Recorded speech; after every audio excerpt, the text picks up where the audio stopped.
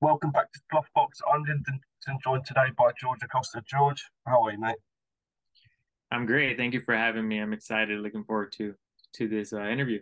Yeah, so as usual, I want to go right back to the start. How did you initially get into boxing? Yeah, so I started boxing when I was 9 years old. I went to go visit family in Mexico. My parents are from Los Mochis, Sinaloa, and I went to go visit family. And at the time, one of my family members was a professional boxer. And leading up to that point, I played every sport growing up. I played soccer, baseball, basketball, karate, all that stuff. I played every sport.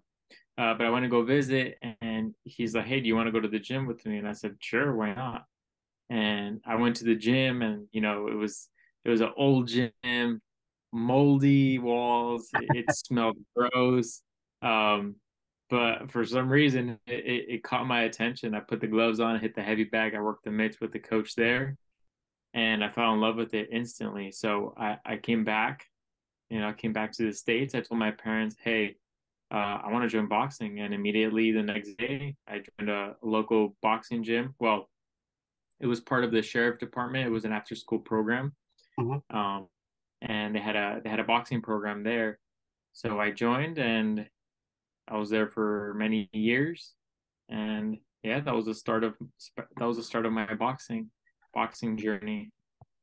So that was the start of your journey, but you're a pro now, but how was the amateurs for you? Like, did you enjoy the experience?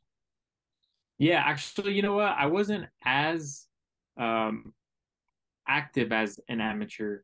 I mean, I had so I started boxing at 9. I had my first I had multiple exhibition matches when I was around 10, Hmm. and then I had my first official amateur bout when I was 11. But I wasn't as active as an amateur in comparison to guys that were around my age group and guys that I grew up with. Most of them end up having, over 80, 90, over 100 fights. I had roughly 60 fights, give or take, as an amateur. Um, but it was good. I mean, I enjoyed it. It was a great learning experience. I went to national tournaments, um, won a bunch of regionals, state, local tournaments, and shows. Um, Traveled to multiple states for national tournaments, and it was good. It was a good experience. I did amateur up until I want to say I think I was 17 or 18, and then Hmm. I took a little break from boxing. And yeah, now I'm a professional fighter. I was reading earlier, correct me if I'm wrong, that you fought Edgar Berlanga in the amateurs. What was that like? Yeah, yeah. Actually, I fought Edgar twice. The first time I fought him was at the Silver Gloves in was it Kansas City? I think it was Kansas City, Missouri. Hmm. Uh, and I beat him there, and I think that was for the semifinals. And then 4 months later, we faced each other again at the Junior Olympics in Alabama, where we had a tiebreaker score, um, and he ended up winning, uh, and he ended up representing the U.S. in Russia. I think it's called the Velas Cup. I'm not sure, Hmm. but yeah, it was good. It was good. I ended up, I after our first match, we got a lot of respect for each other, and Yeah. I got to know his family and stuff a bit. So it was cool. But fast forward, you're pro now, you're 13-1. But I just wondered, what was that pro debut like? Because you only get it once. What was it like for you? Um, so I mean, I don't experience anxiety or anything like that. But when I describe my feeling to people, they say I had a panic attack. Yeah. So yeah, before my professional debut, I tried, so weighed in, everything was cool. I felt confident. I had good training camp. I knew what I was getting into. But then the day of the fight, I tried a couple hours before. I'm like, you know what? I'm gonna close my eyes, try to shut off my mind a little bit because I kept, overthinking. I'm gonna shut off my eyes. So I tried taking a nap during the day, and then I don't know what happened. I started overthinking. I'm like, what am I doing? I'm gonna go in the ring. I'm gonna go with those little gloves. I'm gonna fight someone else. Someone's gonna try to kill me, and it's like everything was going in my head, Mm. and I just had the feeling of, that feeling when you're on a roller coaster and right at the bottom, or right as Yeah. it's dropping, you get the, feeling. Well, I would get that every like 2 minutes. I would get that feeling when I was laying down, you know.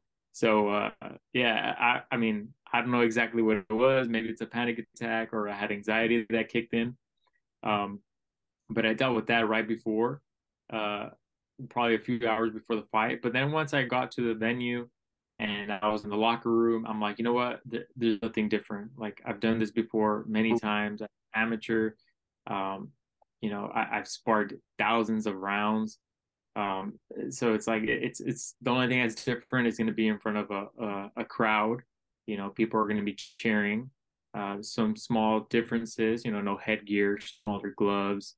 Um, there's gonna be a camera, multiple cameras on your face. But over time, you kind of get comfortable and you learn to deal with those outside pressures. Yeah. And yeah, I mean that for my pro debut it was great. I came out, I felt strong. I think I dropped him in the second round, I think. But we ended up going to a decision, and it was a big relief after that. I'm like, okay, cool. Like, all right, I can do this because it was a lot of question marks in my mind, because I did take a break from boxing after amateur. Mm. I think I did. I took like I want to say like a 2 year break after the amateurs, and then I'm like, you know what? My coach called me. We were both in the same headspace, and we're like, hey, it's time for us to go back in the gym. And yeah, and then from there, I made that pro debut. I answered a couple questions like, do I really want to do this? And the answer was yes. But like you say, you answered those questions, and fast forward to now, you've got your 15th pro fight this week. How's camp Yeah, gone for that 15th fight? yeah. Camp has been great. I never really get out of the gym. I'm always staying in the gym. I just I feel like if I'm not in the gym, I'm not myself. Yeah. Um, and if I can't get to the gym, I have to do something else, either go to a local gym or go for a run or do something. So I'm always in good shape. But training camp was good. I had originally was a different opponent that we had scheduled and signed for. Um, but I think last couple of weeks I don't know what happened. The fight fell off. So they switched it to a new opponent. Um, but training camp has been good. I'm getting Yeah. got a lot of rounds with different styles, boxers, pressure fighters, southpaws, orthodox. I would go to different gyms to also get rounds with newer fighters, some that I've never sparred with, so I can I guess download their style so I can just have it. But yeah, training camp has been good. It's pretty much the end, and now is just easy recover and weight loss, and that's it. Or Yeah. weight cut, not weight loss. Just a quick question on a former sparring partner of yours. There's rumors that Logan Paul is going to be making a return to boxing or influencer boxing. I just wondered, what were those spars like, and what do you think to Logan in general? I didn't even know he was fighting again. I thought he was just doing WWE now. No, I Uh, saw there's some rumors this week from people close to him that he's going to be back in the boxing game. oh really? Okay. Yeah. Well, I guess that's good for him. Um, yeah. So that was funny with Logan Paul. Um, it was just a random, just Wednesday afternoon, and one of my friends, Marky the cut man, he hit me up. He called me. It's just random. He's like, "Hey, George, what are you doing?" And I'm like, "Nothing. Why? What's up?" He's like, "You want to spar Logan Paul?" And I'm like, uh, "Sure." And I had no fight scheduled. I was out of training camp. Or I had nothing planned. I was still in the gym, but I wasn't in training camp. And I'm like, "Sure, when?" He's like, "Right now, in a couple hours." And I'm like, "Hey, where?" He's like, "Oh, he's coming to Whittier." And I'm like, "Okay, then let's do it." So I went to go spar him, and this when he was getting ready for the Mayweather fight. Yeah. So I'm gonna go spar him, and I think we only sparred like 5 rounds. I think the first time. So we only sparred 5 rounds, and it wasn't like they seeked me out. It was more like, hey, we just need someone to spar with. And Yeah, then after they moved around after we sparred, um, they hit me up like, hey, we want you like we want to keep working with you. Um, Only because when he was getting ready for Mayweather, I definitely don't have a Mayweather style at all. yeah, We're about the same. We're about the same size, 5'8", give or take. Um, at that time, I was probably like 150, 152 or something. Um, so yeah, I probably had a good 5 or 6 sparring sessions with him. Um, and you know what? Look, I know he's a YouTuber and he does a bunch of other business things, and he's not a boxer, but he's an athlete. I got to give him credit. I got to give him credit. He's an athlete, and when you have a bunch of money and you're able to afford high level trainers, uh, you're gonna have a pretty steep learning curve. So he was able to get familiar with the boxing game, understand the sport, and yeah, I think he had a pretty solid boxing knowledge. Um, and yeah, those were interesting sparring sessions. I mean, mm, he would probably do like what 4 or 5 rounds with me, and then after he would do another like 2 or 3 rounds with someone else, um, and just to get a mixture of things. But yeah, it was cool. Yeah. but yeah, I was just wondering because the thing is, you've sparred some top guys like Jamal Herring, Lee Selby, to name a few. Obviously, he's not at the top; he's not at that level. But I was just wondering, at the time when you sparred him, where did he rank? Like, was it competitive in the ring? Uh, when it comes to skill wise, no. Uh, when it comes to skill wise, I wouldn't say he was competitive, but he was just a lot bigger. Let's say I was walking around 150 pounds at that time. He was probably walking around 210 pounds. Yeah, So 210 pounds. I'm 5'8". He was probably like a good six, 5-6 inches taller than me. He's like six something. So he definitely had like a size advantage, which it would make things a little difficult on my end, right? Because I mean, when am I really ever gonna fight someone who's like 6'4" or 6'3", yeah, and that size? So I think his best success was when he was trying to box. Um, when he would try to box and just his jab he would have like an extra 2 feet on his jab. Um, but as far as skill wise, I mean, definitely not near some professional boxers that I've sparred with.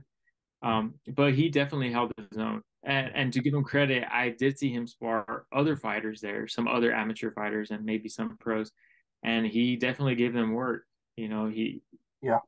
I got to give credit to him. He definitely he tried hard and he worked hard. Um, yeah. But yeah, talking of true boxers, true boxers that you would rate, Tank against Garcia. That looks like the fight that's going to be made next. Well, I hope it is anyway. All boxing fans want it. But if you was to pick one, who would you pick in that one? Yeah, that was you know, I, off the bat, my first choice would be Tank. Yeah, You know, but then you start looking at the small details and stuff. Tank does get hit. Uh, he makes himself available to get hit, but he's able to kind of sacrifice those punches in order to land a big shot. And most of the time, he lands it and finishes fights. But the thing is, I don't know if you can do that against Ryan because Ryan has crazy power too. He's fast. He's fast and he's explosive. Skill wise, I definitely give Tank the edge, or not even the edge. I give him like clear, you know, Tank getting the victory. But this is boxing. Boxing, you never really know what can happen. So it's definitely a risky fight for both fighters. It's a yeah. huge fight. But I think it's hard for me to make a choice. But I'm leaning more towards Tank. Um, than Ryan. Well, both fighters have to really be on their A game the entire fight. Mm. You know, if one of them slips up, it may be the end of the fight. Well, moving on from those, just the last question from me. It's been a pleasure speaking to you, but I just wondered what your aims were for the year. So, come the end of 2023, what has George Acosta done? Like, where do you expect to be? Yeah, so my plans for this year is to be active. You know, I've had the last couple of years have been kind of I haven't been as active. You know, my last 2 years I've only had two fights. You know, either an injury or fights fall off. I had a lot of fights fell off like in the last couple of days leading up to a fight. And when you're fighting 8 or 10 rounds, it's hard to get those replacement fights. You know, especially that close. Um, but my goal is to be active. You know, try to get at least 4 fights this year. Mm. And I wanna be ranked. You know, I want to be a top 15, top 10, top 15 by the end of this year. I want people to. I need to start making noise. You know, I want people to start being able to recognize me and talk about me when they talk about top 15, top 10 guys in the division. Mm. Well, it's been a pleasure speaking to you. I've been Lyndon Dixon. He's been George Acosta, and we will see you on the next one. Thank you. Thank you.